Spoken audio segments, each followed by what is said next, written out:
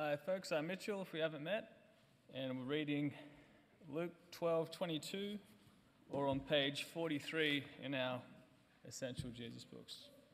We're going to start at the last paragraph on page 43.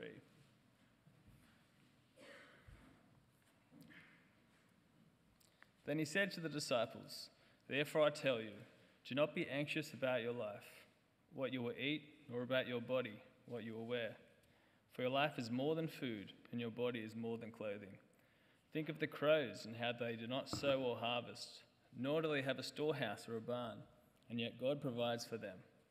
How much more valuable are you than the birds? And which of you by your anxiety can add a single moment to your lifespan? If you cannot achieve such a small thing, why are you anxious about the rest? Think about how the lilies grow. They do not work or make clothes, but I tell you, not even King Solomon in all his glory was dressed like one of these. Now, if this is the way God clothes the grass in the field, which grows today and is thrown into the incinerator tomorrow, how much more will he clothe you, people of little faith? And do not strive after what you will eat and drink or be worried. For these are the things all the nations of the world strive after, and your Father knows that you will need them. Instead, strive for his kingdom, and these other things will be given to you as well. Do not fear, little flock, for it is your Father's good pleasure to give you the kingdom. Sell your possessions and give to the poor. Make for yourselves money bags that will not wear out, a never-ending treasure in heaven, where no thief comes close and no moth destroys. For where your treasure is, that's where your heart will be also. Be dressed ready for action, and have your lamps lit. Be like people who are expecting their master to return from a wedding banquet, so that when he comes and knocks on the door, they open it immediately. Blessed are those servants whom the master finds alert when he returns. Truly I tell you, he will dress himself ready to work, have them recline at the table and wait on them. Blessed are those servants, if he comes at midnight or 4 in the morning and finds them alert. Now understand this, if the householder had known what time the thief would come, he would not have let him break into the house. You also be ready, because at a time you would not imagine the Son of Man will come." Peter said, "Lord, are you telling this parable for us or for everyone?" The Lord replied, "Who then is the faithful and prudent manager whom the master will appoint over his staff to give them a food allowance at the proper time? Blessed is that servant whom the master finds doing this task when he comes. Truly I say to you, he will appoint that one over all his possessions. But if that servant says in his heart, 'My master is delayed in coming,' and so begins to beat the other servants and maids, and to eat and drink and get drunk, then the servant's master will arrive on a day he does not expect, at an hour he does not know. The master will cut him in pieces and allocate him in a place with the unfaithful. That servant whom his master's wishes does not prepare for or perform his wishes will receive a great beating. But the one who does not know his wishes and yet does what is worthy of punishment will receive a light beating.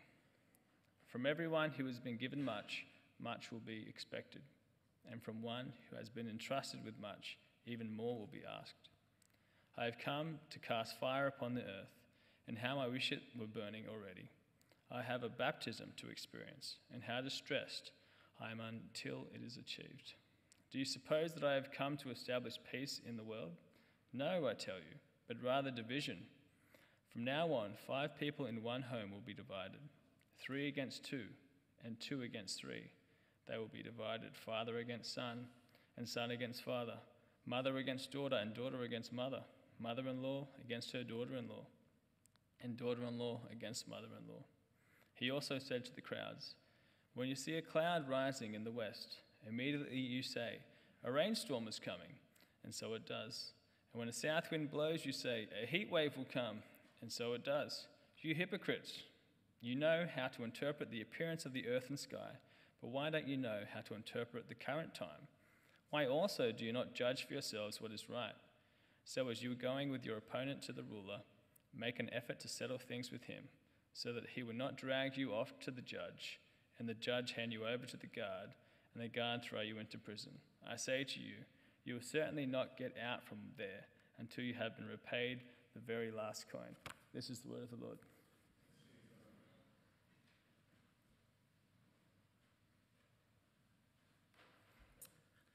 Thanks very much for reading for us, Mitchell.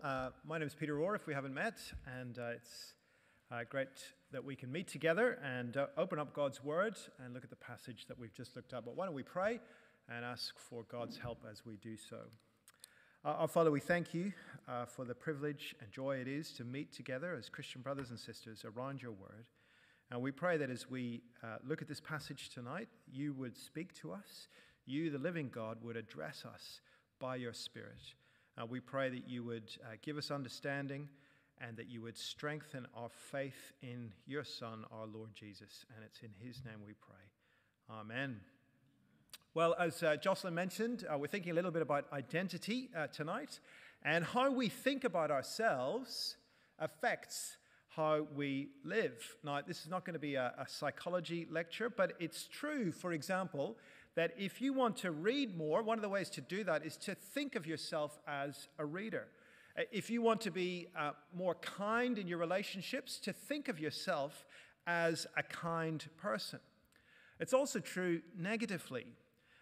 It's all too easy to listen to what others say to us and let that cast a shadow over our lives. You're a useless person, you're lazy, whatever. But wonderfully, as Christians, we have had the God of the universe affirm truths about us. Yes, we are sinful, we are sinners, rebels against God, but because of Jesus, we are forgiven. We are dearly loved children of God. We are holy, we are righteous, we are blameless in his sight.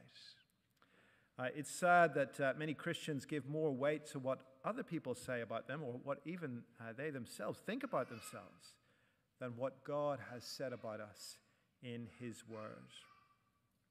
Well, tonight in our sermon series, we're in this central section of Luke's gospel that goes from Luke chapter 9 to Luke chapter 19, and it traces the journey that Jesus takes to Jerusalem.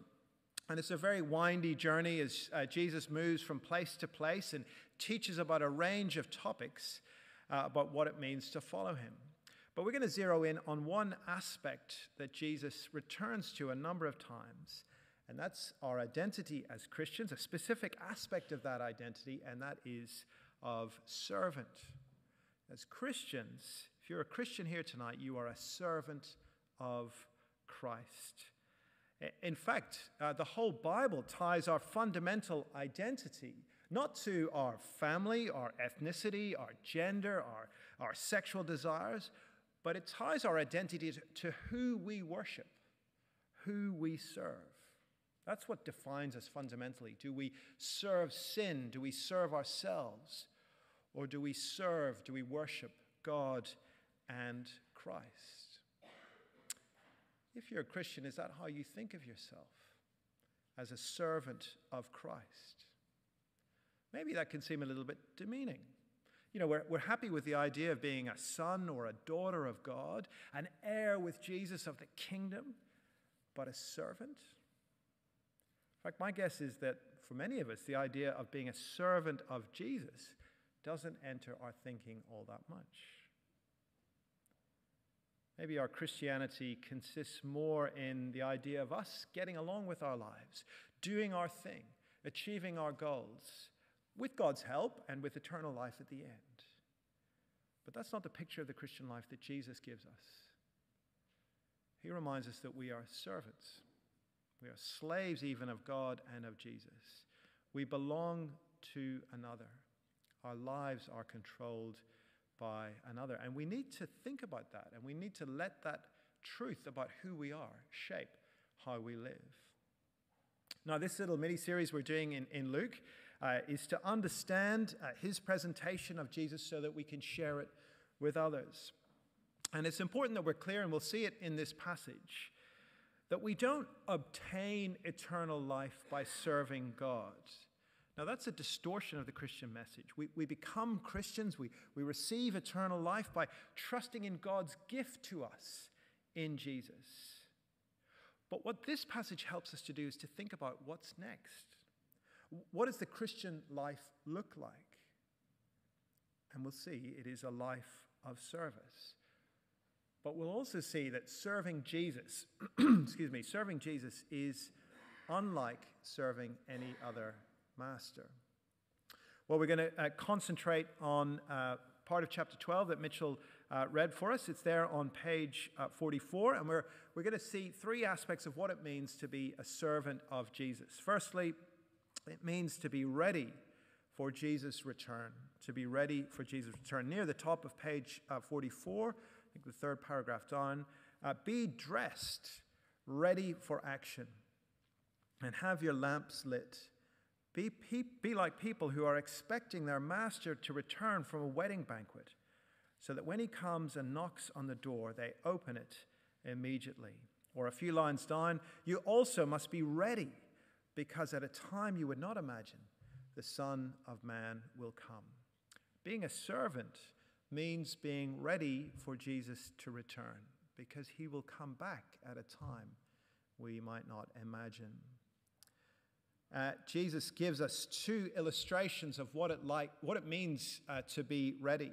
They're quite different illustrations. One is of a wedding, and one is of a burglary. First of all, the wedding, and the thing that Jesus focuses in on is the fact that weddings at that time, different to weddings today, they could go for days. They could go for days. Recently, in fact, there was a wedding in India where the son of India's richest man, who is worth, I looked up, $172 billion, his son was married, and the wedding took 4 days, including 3 days of reception. And there were 1,200 guests, including Mark Zuckerberg, John Cena, Hillary and Bill Clinton. There were dozens of chefs who prepared 2,000 dishes. I know that some of us here are getting married in a few months' time. There's some ideas that you might have, including a 10-page manual of the dress code for each stage of the wedding. Now, the wedding that Jesus speaks of here was not as lavish, but it was as long. And so if you're a servant waiting for your master to come back from the wedding, you needed to be ready, because your servant could come at any time. As you guarded your master's house, you know your master could return at any time, even early in the morning. That's what Jesus says. Be dressed, ready for action, have your lamps lit.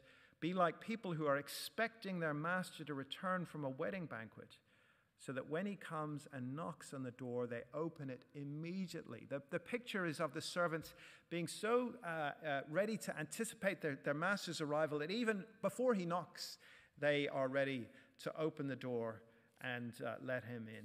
It's a picture of expectation and eager readiness. And that is the picture of what Jesus wants us to be.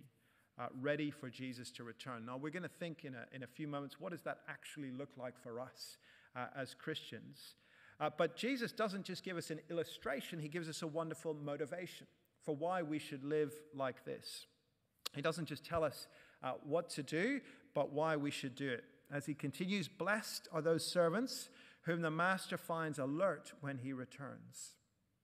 Truly, I tell you, he will dress himself ready to work, have them recline at the table, and wait on them. Blessed are those servants if he comes at midnight or 4 a.m. and finds them alert. Now, here is how being a servant of Jesus is so different. Here is the reward for the faithful servant. The master will turn the tables, so to speak, and serve the servants. This is the upside-down world of the Christian gospel. This is how being a servant of Jesus is so different to being a servant of anyone else. This didn't happen in the ancient world. It doesn't happen in our world today. I don't imagine that, big lavish celebrity weddings, the host will kind of come home from that and start serving his servants. It just doesn't happen, but it happens with Jesus. And we get a wonderful illustration of it in John's gospel. When Jesus is preparing for his death, what does he do? He washes his disciples' feet. Again, utterly unheard of in the ancient world. In fact, there's no account in any ancient text that we have of a master washing his disciples or his servants' feet. But Jesus does it. The promise is that if we're ready for Jesus when he returns, he will welcome, honor, and serve us. That's the upside-down world of being a servant of Jesus. And behind this image is the wonderful picture that we get in the Old Testament in Isaiah 25 of the banquet at the end of time. And it's a banquet that God prepares for those who are believers in him. Isaiah says, "On that mountain, the Lord Almighty will prepare a feast of rich food for all peoples, a banquet of aged wine, the best of meats, and the finest of wines." Not that we prepare a feast for God. No, he prepares a feast for us. And the image is striking. Rich food, aged wine, the best of meats, the finest of wines. That's the promise that God gives us. It's the promise of the reward after a lifetime of expectant service. It's extravagant. It seems over the top. But it's the encouragement that Jesus gives us to keep serving him faithfully. Blessed are those servants if he comes at midnight or 4 a.m. and finds them alert. But Jesus also uses a negative image, the positive image, the wedding, the negative image of someone who is not ready. The person who's not ready for the thief to break into their house. Now understand this, if the householder had known at what time the thief would come, he would not have let him break into his house. I had a friend at university who was studying in his bedroom on the top floor of his share house, and there was a knock at the door, and he went and he opened the door, and there was a policeman standing there. And the policeman had come to tell him that he had been burgled. He'd just been studying so hard, or maybe he had some music on so loud, or knowing this guy, there might have been another factor that might have prevented him from hearing what was going on downstairs. A burglar had broken in while he was upstairs and robbed him without him knowing. If my friend had known that when the thief was coming, he would have been ready and he would not have let his house be broken into. The point that Jesus is making is that we can't know, we won't know when Jesus will come back. And so verse 40, you also must be ready, because at a time you would not imagine the Son of Man will come. And so you must always be ready. We live in Newtown, which thankfully doesn't seem to be as bad as it used to be. But I have a routine every night, and I can see my family rolling their eyes already. I hide my laptop, not because I think my laptop is my most precious possession in the world. I just know it would be a real hassle if I lost my laptop. So every night I hide it. I'm not going to tell you where. I hide my laptop so that if we get broken into, look, they can take everything else. They can take, everyone else's possessions, but they're not getting my laptop. And every night I hide it, and it's my little, you might say my little obsessive, I might say my little sensible way of always being ready, always assuming that a thief might break in that night. And that is the stance that we're to take towards Jesus, always to assume that today is the day that he might come back. And so there's almost just an automatic way of living the Christian life. You just do what you always do. And I think that's where these two images come together really helpfully. That the wedding image is one of alertness and expectancy. We need to think about, we need to be consciously ready for Jesus to return. The thief picture is just one of faithful normality. We just keep serving because we never know when Jesus will return.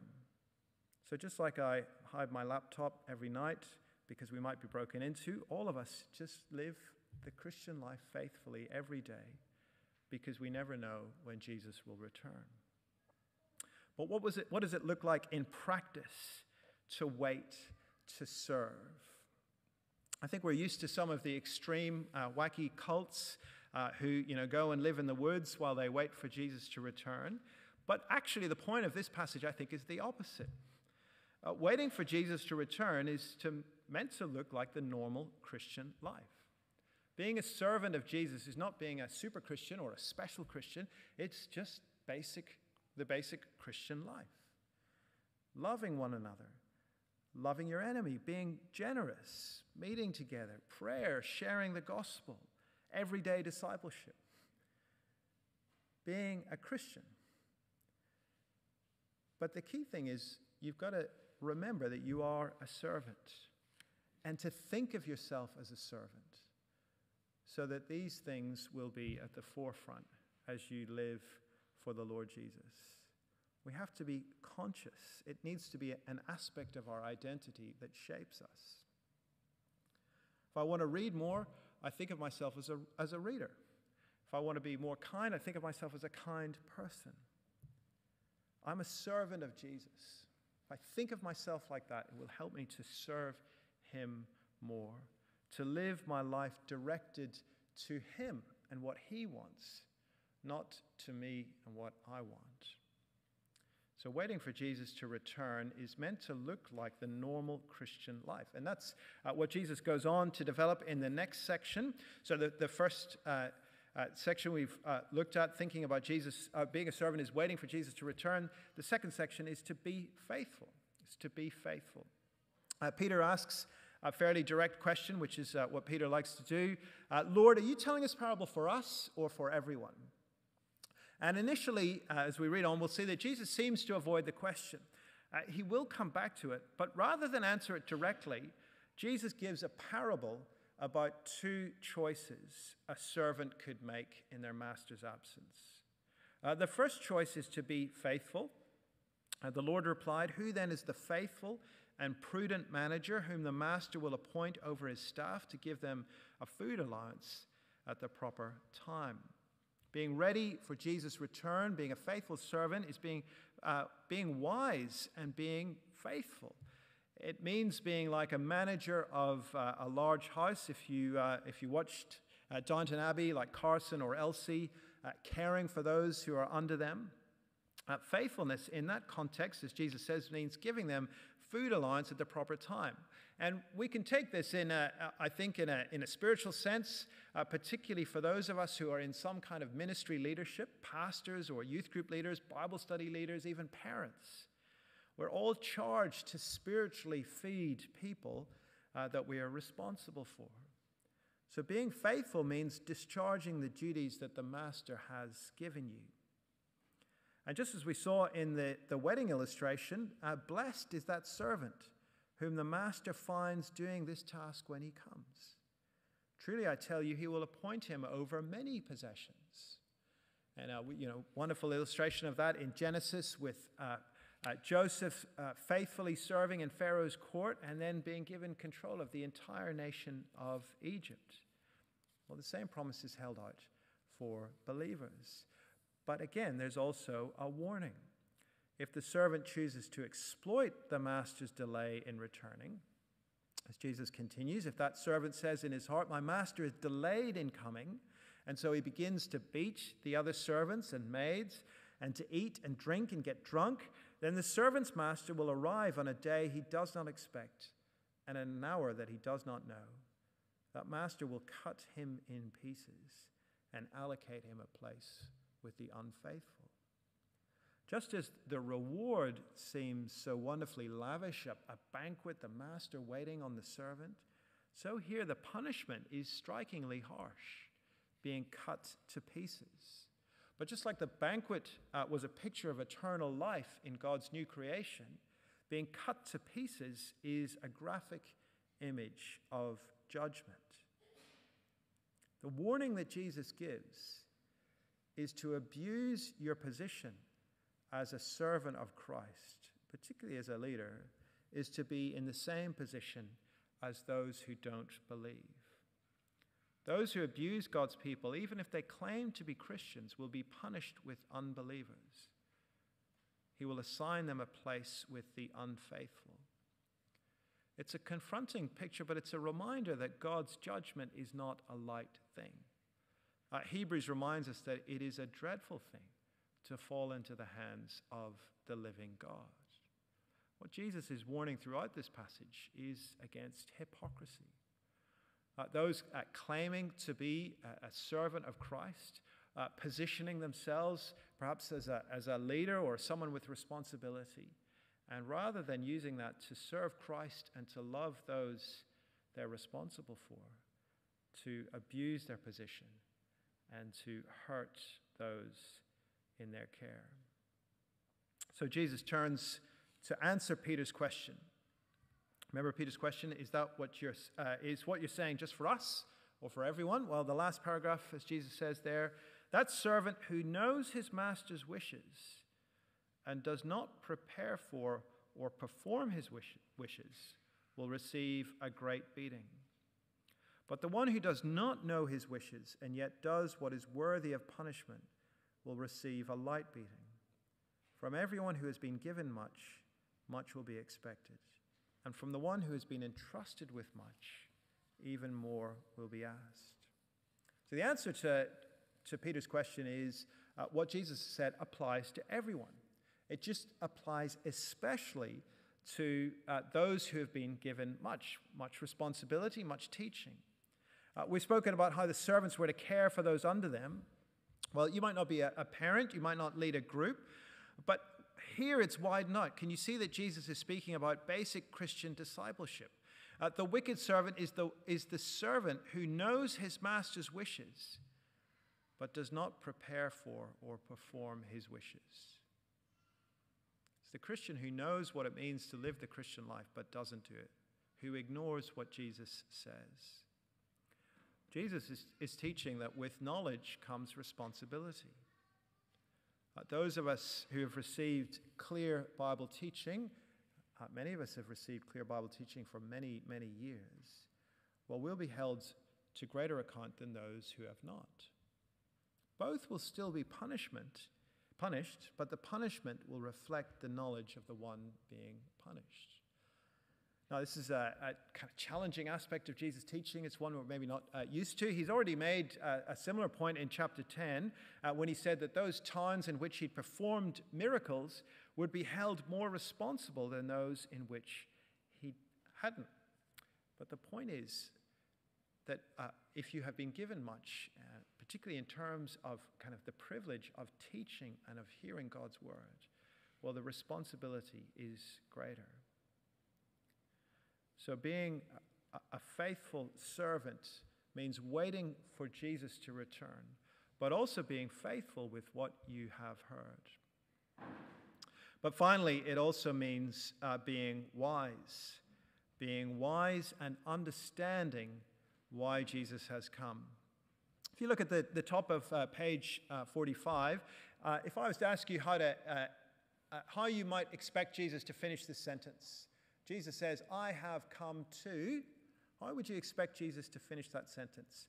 I imagine you might think, I've come to bring salvation for the world, or I have come to bring peace on the earth. But it's actually quite surprising how Jesus finishes that sentence, isn't it? At the beginning of page 45. I have come to cast fire on the earth, and how I wish it were burning already. Why did Jesus come into the world? He came into the world to cast fire on the earth. Is that something you use in your gospel presentations? I think it's quite striking. What does Jesus mean? Well, fire in Scripture, particularly in Luke's gospel, stands for God's judgment. Jesus has come to bring judgment. Particularly here, judgment means division. Judgment means division. Look at how he continues. Do you suppose I've come to establish peace in the world? No, I tell you, but rather division. From now on, 5 people in one home will be divided. Father against son, and son against father. Mother against daughter, and daughter against mother. Mother-in-law against her daughter-in-law, and daughter-in-law against her mother-in-law. Jesus has come to bring salvation wonderfully, but he's also come to bring judgment, which means division. Because following Jesus faithfully leads to division. It has to. Because if we follow Jesus, it divides us from the world. It divides us from the world. Decision and division are critical to following Jesus. To line up with Jesus is to line up against the world. It is to be divided from the world. Following him or serving him, or following and serving those who are opposed to him. But Jesus doesn't just talk about this division that he's going to bring. He continues, I have a baptism to experience, and how distressed I am until it is achieved. Now it's interesting, reading through Luke's Gospel, you might remember back in chapter 3, Jesus was already baptized by John the Baptist. So what's he talking about? He's already been baptized. In what sense does he have another baptism to be baptized with? Well, the baptism he's referring to is his death. Just like he was immersed in water in the baptism by John, he will be immersed in death. Well, why is he so eager to go through this baptism?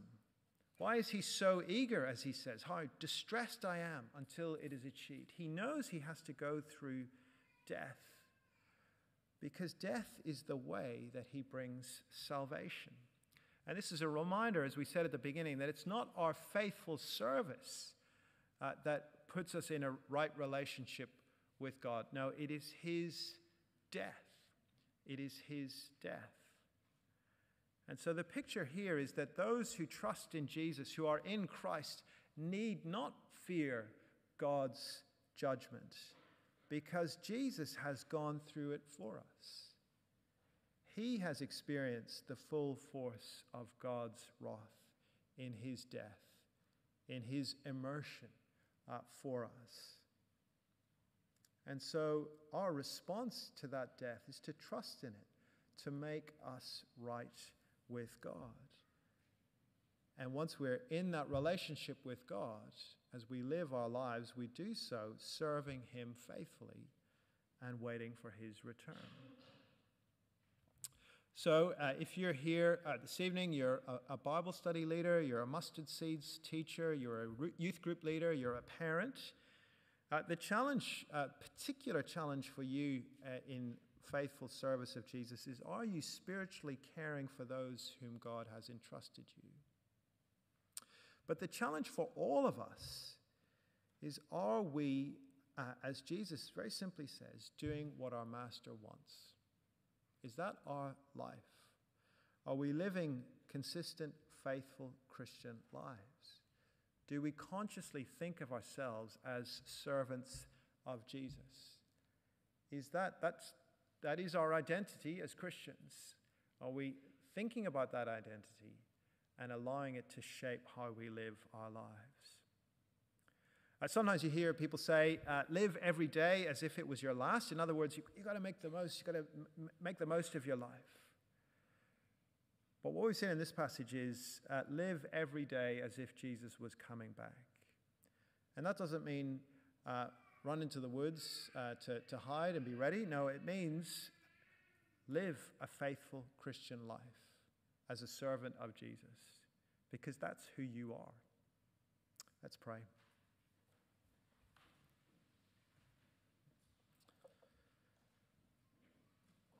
Be dressed, ready for action. Our Father, we pray that that might be our lives, dressed, ready for action, ready for the return of the Lord Jesus, as we live as his servants, faithful, wise lives, as we wait for him to return. And we ask it in his name. Amen.